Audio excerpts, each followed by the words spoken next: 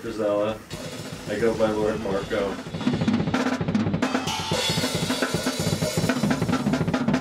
I've literally been playing blast beats for like 17 years, maybe even 18 years. I just love the energy of it. Always wanted to get faster and faster.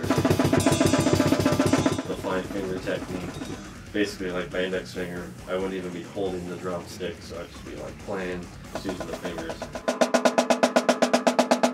I started taking drum lessons when I was 9. I took lessons for like 5 years. First show I ever played, I was like 12 years old. Pretty much constantly playing house shows and parties and stuff ever since. Even from an early age, like, you know, middle school and stuff, my early teens, I was already in like 3 or 4 bands.